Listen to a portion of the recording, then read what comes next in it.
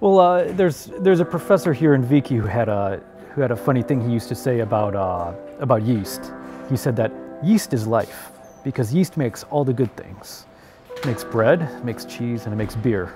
So obviously we use microbes for a lot of things. They are not just disease-causing agents. And in fact, here in Helsinki, I don't think Helsinki proper, but very close to Helsinki are several companies which use fungus to produce proteins that are used in industry, for the paper industry, for the medical industry, and what have you. They are harmful, usually. The ones that I work on are harmful. But microbes and these smaller organisms, they can also be very useful, and you can exploit them for interest in money and all sorts of fun things.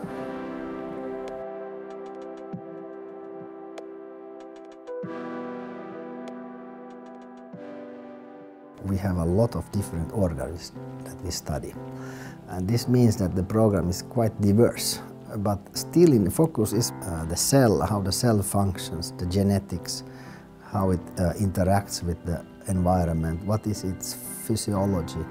And in this program, this is kind of one part, and how it is used then in food microbiology, environmental microbiology, in specific fields of virology, mycology and biotechnology.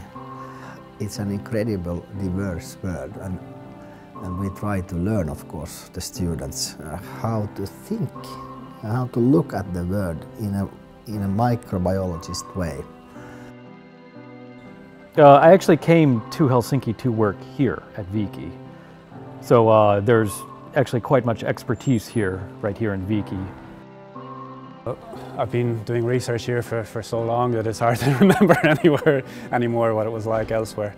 The campus here is very well equipped and very nice buildings, and lots of different research groups working within one campus. So in a way it's very centralized for biological sciences. So it's quite a nice place to do research.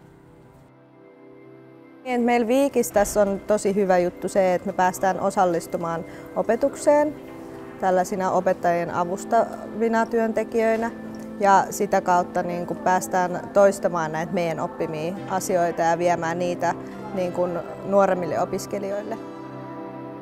There's lots of outdoors activities you can do here. When I lived in Viki, I would go cross-country skiing around in the fields here. The university owns all these fields, and during the winter they are tracked with cross-country tracks, so I did that a lot. I like the snowfall, and I'm just hoping that this year there must be a lot of snowfall, and I don't feel like I'm living somewhere else. I feel like when I'm living in Helsinki, I feel like I'm living in my home.